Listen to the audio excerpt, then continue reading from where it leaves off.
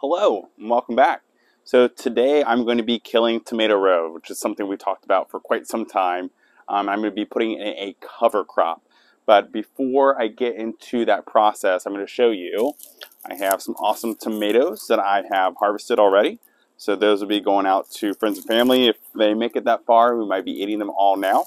And what I'm going to be doing is getting all the tomatoes. Those I'll be throwing out with the yard waste bags because, again, I don't want to compost them and then have seeds come up throughout the compost for next year. And then the rest of it I'm going to be cutting even because I want to leave the roots in the ground. So I'm going to get started on this and then I will show you what it looks like before and after. So you can see here, this is where I get all of my basil from for our cut flowers that we've shown here. So I've got some marigolds, there's some geraniums and petunias, and I think I did some radishes down there, and then all of the tomatoes that are growing up on these stakes that I made here on the fence. So all of this is going to be coming out today, and I'll be taking, I've got pine straw down here, that'll be coming out and going into the compost. While we're here, let's see if I have a radish. Yeah, a little one, it's fun. But all of this is going to be coming out, and this will be cover crop. And the whole purpose of doing a cover crop, again, I think I've talked about how, this is fresh topsoil. We're going to need something here that will give back some nutrients. So that is the purpose, that it gives back the nutrients to the soil so it'll have an even better crop next year.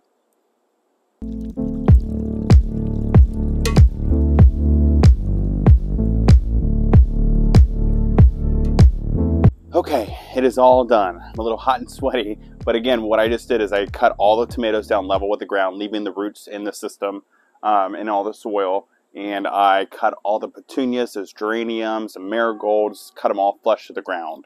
And the whole reason I'm doing this is to leave the roots in the soil so that over time they break down and give more organic matter into this brand new topsoil that didn't have anything in it before. So then what I did is I roughly raked up the top just to break up the surface. I didn't want to dig around. That way I can put my seeds down. So I have a big old bag of cover crop. So what is a cover crop? The one I chose is called the Garden Cover Crop Mix. It's got quite a bit of stuff in here. So this has wheat seed, peas, daikon radish, which will help kind of dig down way into the ground, forage collards, some vetch, yellow mustard, and then 2 types of clover.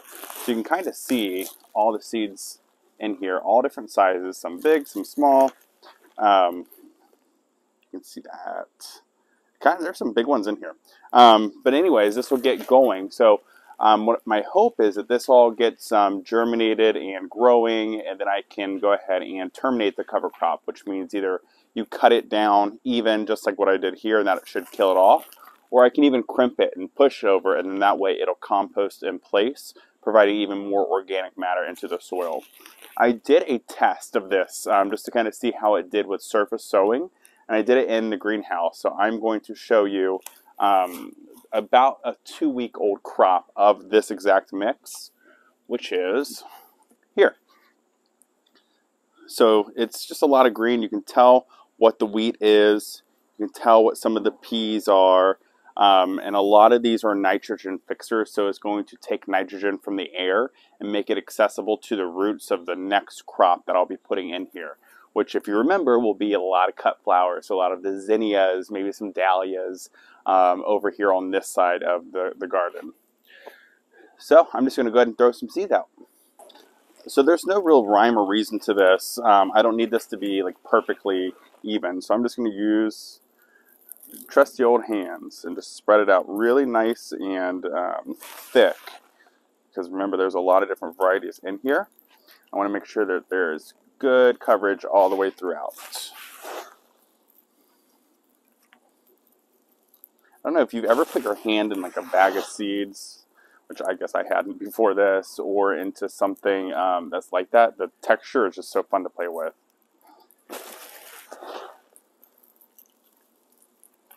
I'm trying not to get into behind the last board and the fence. I just have some mulch to help with the weeds. I don't really want a whole cover crop growing up in between there either.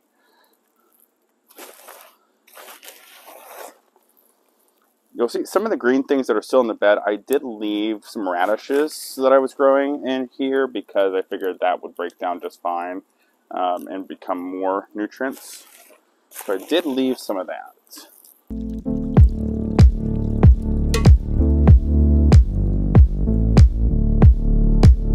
So I've got it all placed down. I still have another bed that's behind us to do, and then I'm just going to lightly rake this in.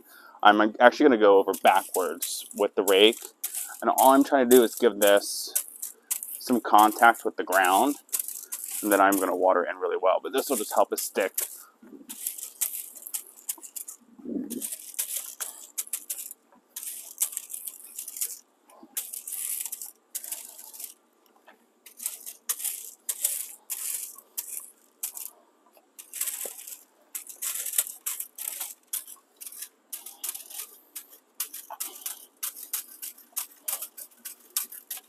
Okay, you can still see there's a lot of seeds exposed, and that is going to be just fine. I don't think these seeds are really going to be something that the birds want. If so, there's enough down there for everyone. And then I'm just going to water in really well, and we'll have an update here soon on what the cover crop has done. You know we can't end the video without making a bouquet, right? It's been kind of my thing lately. So I didn't bore you with picking all the flowers. I just have a bunch of zinnias and that lemon balm and some statice. So let's just pull it together and see. But I do have some really great yellow statice that is ready. I'm going to kind of make this my center filler piece that I like to do. And then I'm going to do, let's see. Let's do some of the purples in there. Oh, I just love, remember that Queen Lime series? So we're going to throw that around on every side. Got quite a few zinnias to work with today.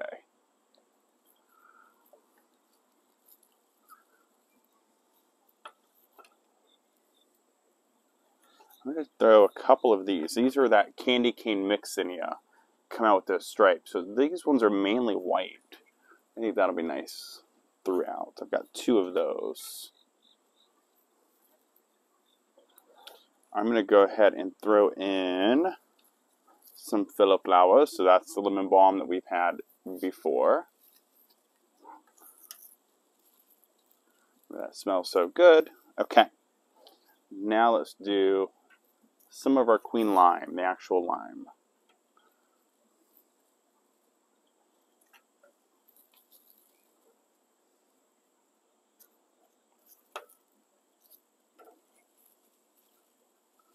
Look at how those all look together. The blush and the Queen Lime. Love it. Okay. I'm going to throw a couple of just regular purples on some portions of them. Another one of those really pretty Queen Lime series. I think it's Queen Lime Red. This is kind of fun. I had some leftover dill. Sorry, bugs are all over me. I'm just going to add that in because when it flowers, it's got a little bit of yellow flower. And just for, it'll be hidden. You'll barely see it. Just so that pops out. Okay. Then I've got, look at the statice. It has got white, but it's just got a little bit of the purple in the center.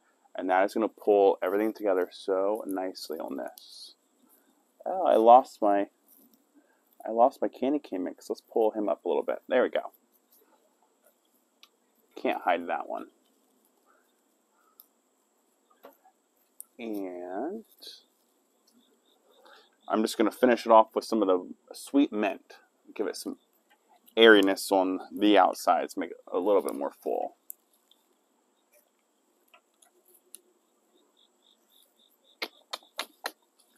And we'll go here. That is super good looking. Just got the yellows and the reds. It's really kind of formal looking compared to some of the other ones I've done. Okay.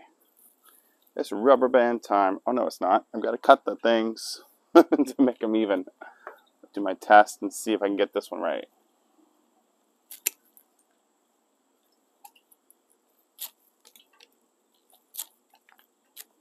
Okay.